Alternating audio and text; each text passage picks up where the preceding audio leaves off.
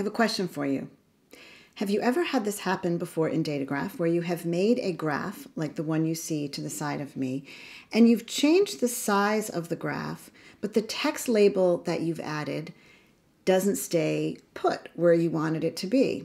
Well, this is kind of interesting because we've been doing this series of new features in DataGraph version 5.2, and to be honest, I thought I would end that with the last video that I did, but I just had someone contact me, longtime DataGraph user, good friend, who said, you know, I'm having this issue with my text moving around.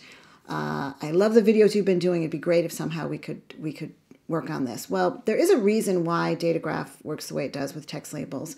But if this is a problem that you've had and you want to have text labels that stay put and are pinned to the particular XY location where you have them in a graph, then that's something we're going to talk about today. I'm also going to talk about another incremental improvement into the custom legend command. So labels and legends. This is our topic for today. If you are new to DataGraph or you are just coming across this video, then please go ahead and consider downloading a trial. There's a link in the description to this video. Then you can follow along with everything that we do today. Let's get started. The first thing that I want to do is give you a bit of an overview of some techniques for adding labels in DataGraph that have been in there for a while. This is not just new in 5.2, but these are some techniques which will pin a label to a specific location. The first one is using the label command. So here I have a very simple file. I have a single column of data over here, and I'm using a plot command to create a line plot with this, where the X is my row number and the Y is this data column.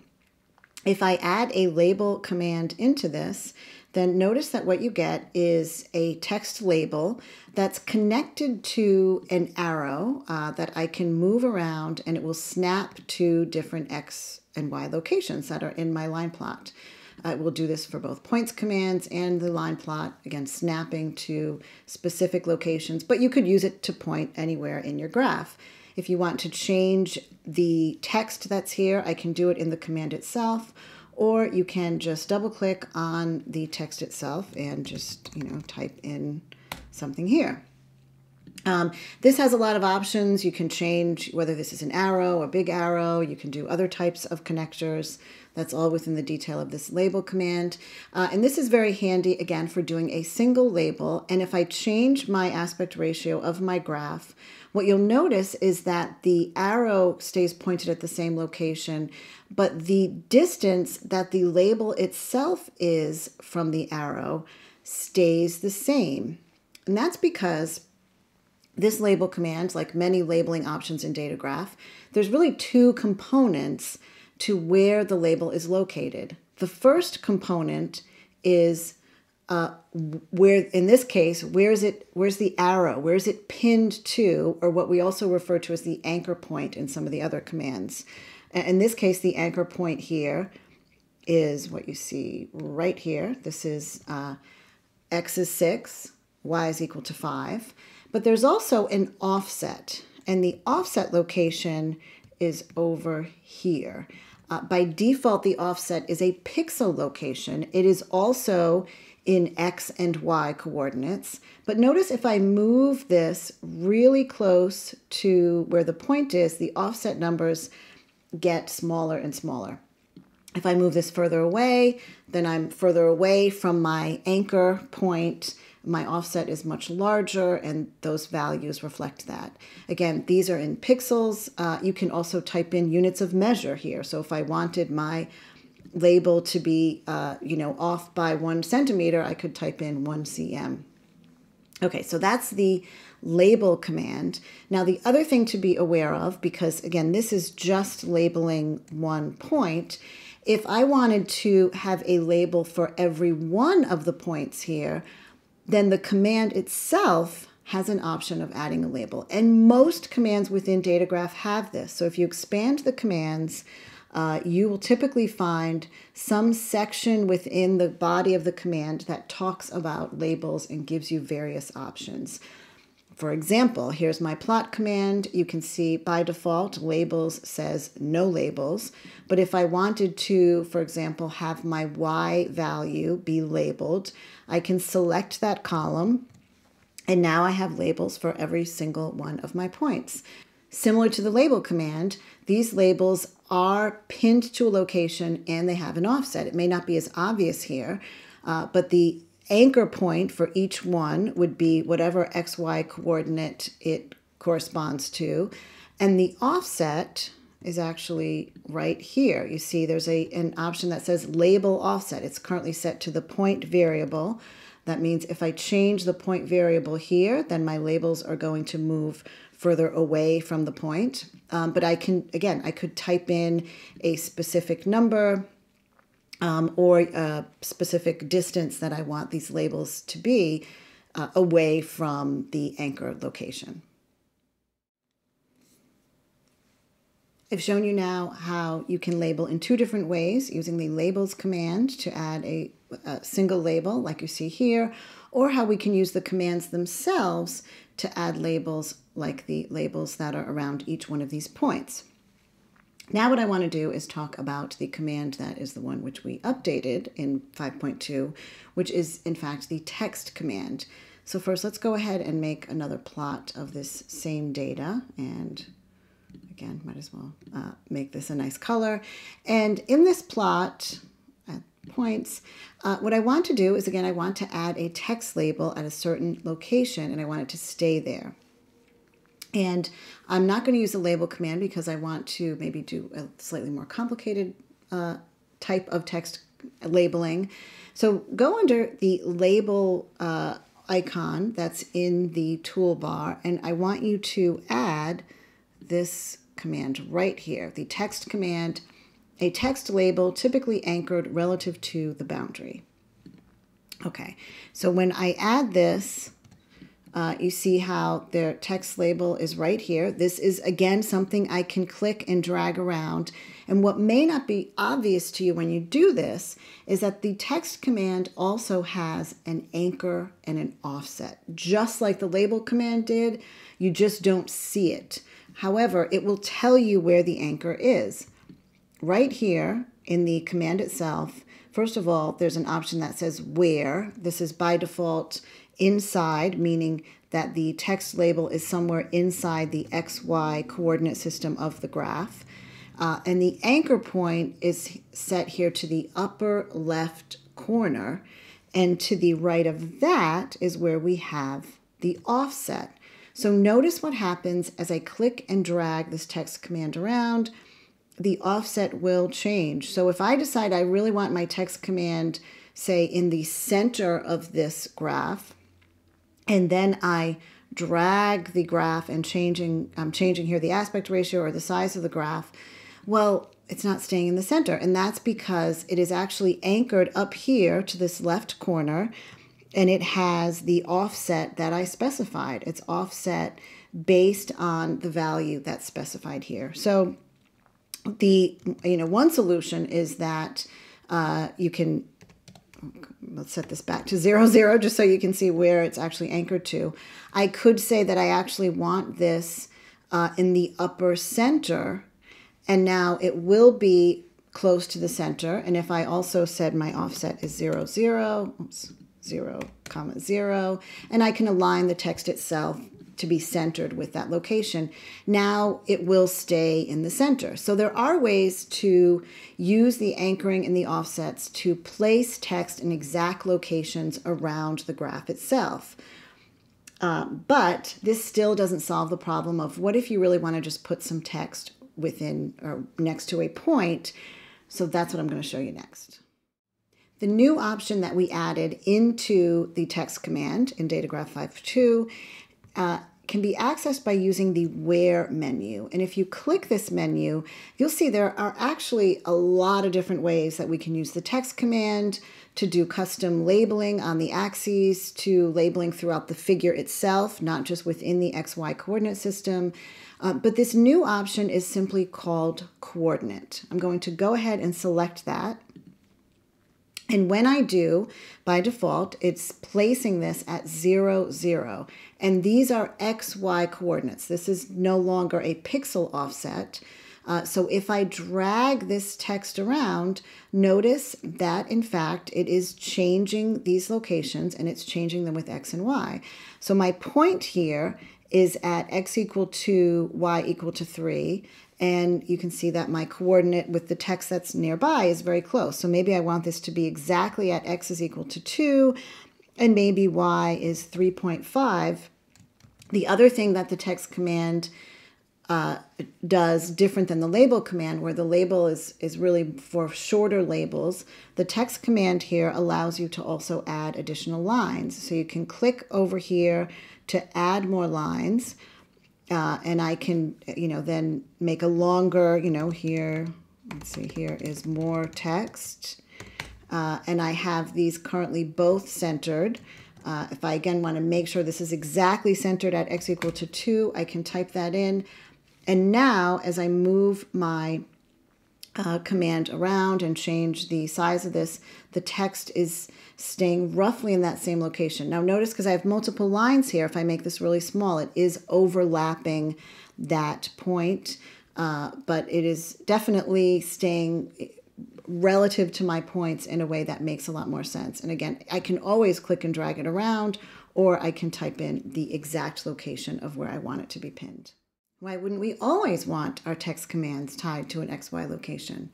Well, I wanted to show you an example where we definitely would not want that. Here I've added an additional text command into this graph that shows you up in the top corner. This is such a common thing to do for scientific graphing and graphing in general, to have some kind of a label in the corner.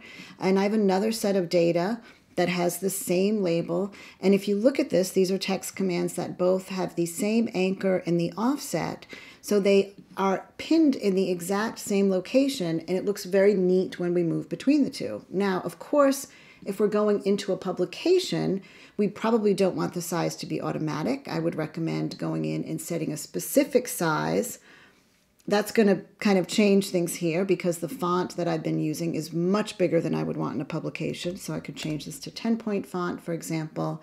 And if I now take my style settings and my canvas settings and highlight these, I can copy them, go into my other graph here, and now I can paste them, which will overwrite the format for this graph. And now my text label in the top left-hand corner is in the exact same location as the other graph I have. So the ability to pin and offset exactly really helps a lot with this type of labeling, where you are creating labels that you want to be consistent between multiple graphs. So now you have that option of using the text command for that type of label, as well as using a text command for the labeling like you see here, where it's going to be pinned to a location independent of how you change the sizing. If you're creating these graphs for publication, a couple of other things I would pay attention to. I'd probably reduce the point size quite a bit from what you had before. Also, my line thickness of 1 is just fine. I also increase the zoom here so that you can see this a little bit better as you're watching this video. So now the last thing that we're going to do here is I want to show you some of the additions and changes in the custom legend command. To make sense out of this, I think it's worthwhile to see how the default legend works. So you can go ahead and add that to a graph, and it automatically picks up the name of the data as well as the symbols that are used and some representation of what the data looks like in my graph. Here I have both the point and the line. The name of the data is coming from the command. So if you expand, for example, this plot command, you'll see there is an option for legend name. There's a token there now pulling the name of the column, but you can delete that and type whatever you want if you wanted to change that name. This also has an anchor and an offset. I would probably want this in the lower right so it's not covering my data, and I can also change the width of this either using the slider or interactively. Now when I create a legend, again, it's picking up the information to populate the legend based on what's drawn in the graph. So I could take this legend and I could actually click that, drag it and drop it on my other graph, And then if I go here, notice it picked up the information from this graph and is appropriately showing a different name here and a different color that's associated with the second graphic. Okay, that's how the default legend works. So now the custom legend is something that is available under the draw menu, under the label menu, and you'll see it here, a custom legend, a more flexible legend, but not as automatic. So let's go ahead and add one of these. And when you do, you'll see that there is a box that shows up. It's very narrow because there's currently nothing in it. It does not automatically look at what's in the graph and populates it. This is where you have control over everything that you're going to see in that custom legend. So let's go ahead and hide the default legend and just work with this custom legend a little bit. I'm going to expand this out. If you had used the custom legend in other versions of DataGraph, you would notice that there were boxes here that you could click in order to select different items to add. We've changed that to a drop-down menu. So for example, in this case, say I wanted to add a particular color to my legend. That's going to add an entry and a place where I can add a label. So I can type this in. Again, this is a manual process, but sometimes you want to have more control over exactly what you see within your legend. If I want to add another color, I can do that. I'll just have this say the same name, but I could have this be red. And there's all sorts of other things that you can explore here, including showing color scheme variables and marker scheme variables. And the other thing that I wanted to show you with this is how we now also have border options here. So the custom legend in prior versions of DataGraph didn't show a border around the colors, which sometimes was fine. But if you had, say, a color like yellow, not having a border can really make that very difficult to view. So this is kind of a simple improvement, but makes the custom legend have a little bit more utility for building legends like this. Again, here I would want to anchor this in my lower right, change the size here. And if you want to remove elements, you can select them and click the delete key, or just select the minus sign to the right of that element within the legend, custom legend command.